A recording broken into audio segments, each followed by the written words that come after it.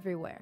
As technology advances, researchers are interested in analyzing how people engage with technology in different settings.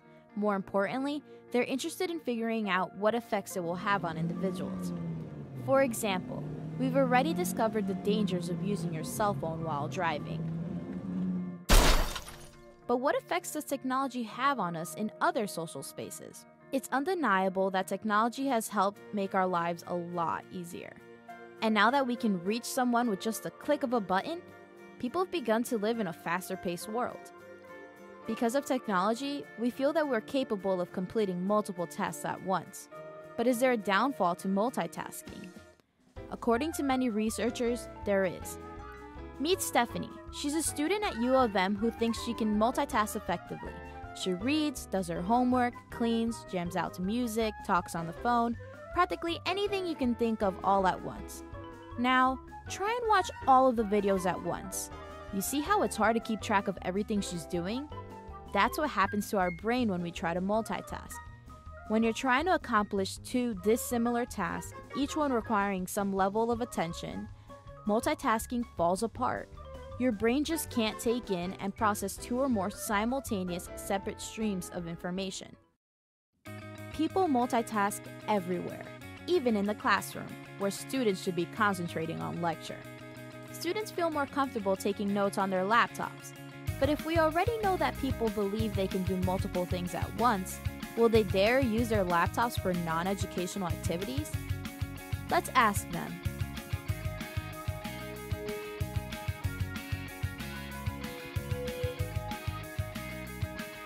Yes. I often use my laptop in the classroom. I do use my laptop in the classroom. If the teacher doesn't say no laptops, then I will bring my laptop to class. I be tweeting. Facebook. What else? Pandora. Usually I'm just like taking notes or on Twitter or Facebook. I'm on Facebook, on Twitter, lecture notes sometimes. When it gets boring, I just go on Facebook. To check my email, usually Twitter, Facebook, and do research or read articles. I'll take notes sometimes in lecture, but I often just end up on Facebook or Twitter or something. Maybe some ESPN. Notes sometimes, Facebook, check my email, Twitter, the usual. Wait, you aren't gonna tell my professor, are you? As you can see, a lot of students, although they claim to use their laptop for notes, also admit to using it to visit social networking sites like Twitter and Facebook, which in turn can be very distracting. What I'm interested in figuring out is what effect does technology have on students in the classroom, and what are the possible risks correlated with these effects. Specifically, I want to examine how laptops in the classroom affect students' grades. So, I surveyed over 200 undergraduate students at University of Michigan who took Comm 102 in the beginning of 2013. First, I created a bar graph that let me see how many students use their laptop in class and how often they use it. As you can see on the right, there are a lot of students who use their laptop in class. On the far left are the number of students who don't use laptops at all. When you compare the two, there are a lot more students using their laptops versus those who don't use them at all. Next, I wanted to take a closer look at what exactly students were using their laptops for. So I created a bar graph to see how many students were using their laptops to take notes.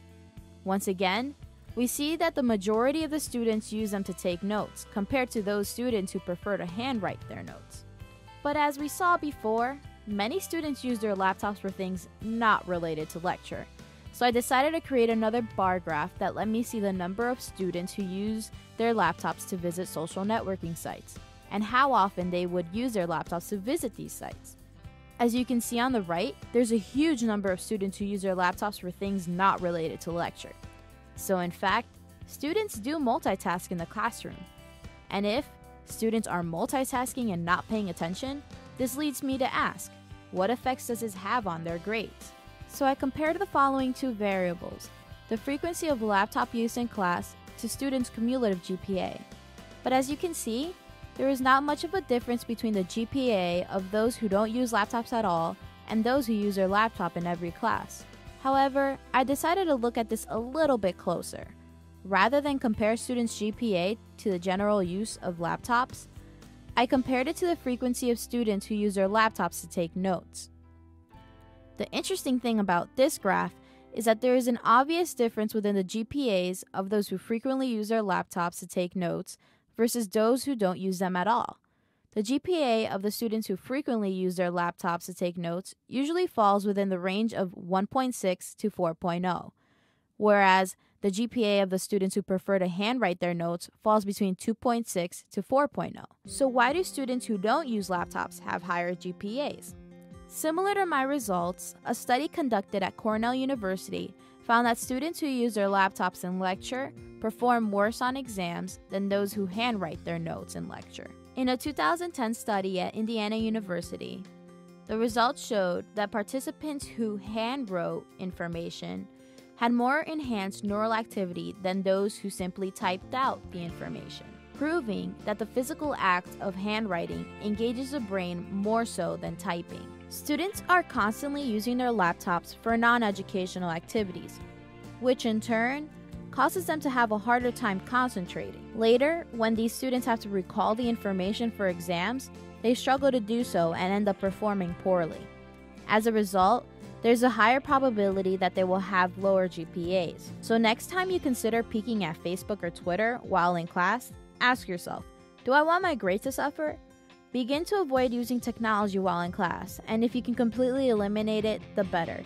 Handwriting notes will help you retain more information and help you perform better in the future on exams.